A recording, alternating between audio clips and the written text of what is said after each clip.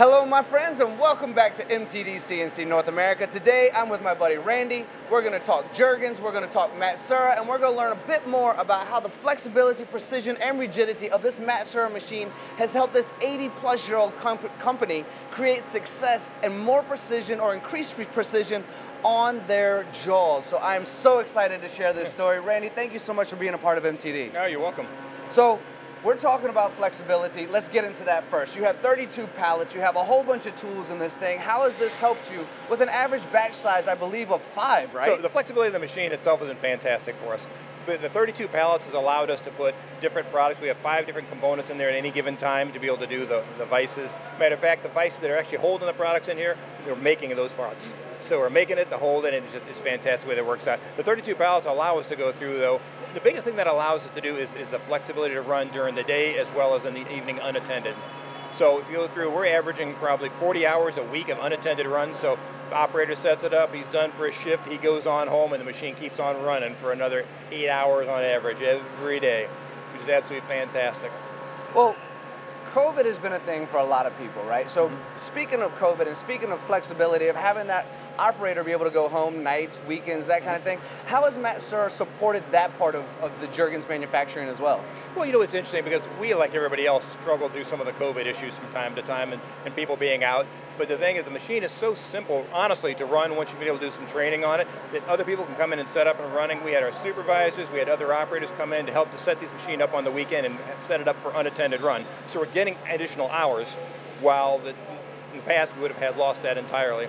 The other thing that's allowed for us, though, is we've actually changed over our shifting strategies, and we've added a 3-2-2 shift. So basically what we're doing now is we're running 7 days a week, at least 12 hours a day. So the machine itself is keeping up with that, and then now we're getting those Saturday and Sunday runs as well, which has been, once again, fantastic for us. Well, when we're talking about 32 pallets and an average batch size of about 5, which that's the flexibility of being able to switch out, you know, different pallets there. We also have to connect that with the tool change, right? And you guys have, I want to say, around 320 different tools in that tool changer? That's correct, it's 320.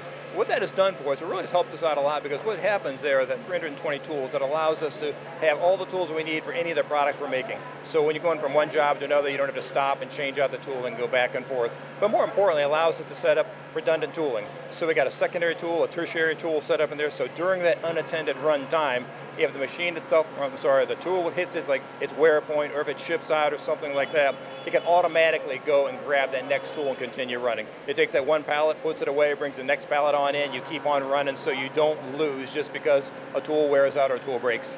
I love that. I love hearing that type of story because all of it combined together. Let's talk a little bit about precision now. Jaw lift. Let's talk about the importance of having that precision working on your parts on this 24-hour-a-day, 7-day-a-week process. Oh, absolutely. We're holding very, very tight tolerances here right now. And that the precision, the capabilities of the Matsuura are absolutely wonderful. It's helped us out a lot. And for us to be able to achieve, well, basically our customers right now are asking us and requiring of us to continue to make better and better products. Tighter products, the no jaw lift. So when they crank those jaws tight, the jaws don't kick up at all whatsoever. They require that from us. And because of the precision and the accuracy of this machine, we're able to go through and design very, very tight products that are capable of doing that time and time again. Not just while the operator's here, but all night long. We're getting that same level of precision. All of us are constantly being pushed in the direction of tighter tolerances, aren't we? I mean, we're absolutely. talking almost sub-micron at this point based on some of the parts that are going out. And with Jergens being around for over 80 years, you guys are a leader in the industry of work holding, but constantly we're all trying to do better. That's a great story in itself. Yeah, oh, absolutely. And it is, you know, it's one of those things that Jergens has always tried to stay on that cutting edge. So customer requires it. Not only when the customer requires it, we're trying to stay a little bit ahead of the game as we go, trying to be that world leader in those type of things. But once again, you have to have sound, fantastic, really, equipment to be able to do that. And the Matsuura has fit that bill for us exactly. Well, there's a lot of different options when it comes to Matsuura, but one of the things that I hear iterated over and over and over again is the fact that the pallet chain system and the machine itself is one machine, so it always communicates with each other without any hiccups. Do you find that it's really easy to communicate with each other as well? Oh, absolutely. You know, when you start looking at, you know, a lot of other machines, we've got that robot on the outside loading and unloading the machine, and it works well for a lot, but it's another integral component that you have to figure out how is that going to happen. if something goes wrong with it, what are you going to do about it? We have no issues whatsoever. With the integrated pallet system right there, it works every time. We've never had a hiccup on that at all. And Randy, we all know the saying. You could probably say it along with me if you wanted to. Sales, they sell the first one. Service, they sell the rest. Yep. So how is the service when we talk about Matsuura and your local distributor of Yamazon?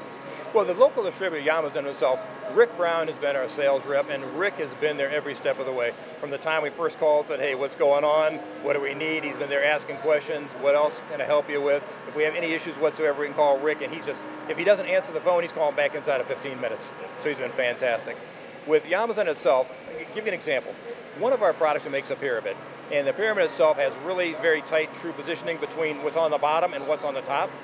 We got about 97% of the way there with our program and manufacturing. We're like right on the outer edges of the tolerancing, couldn't quite get it.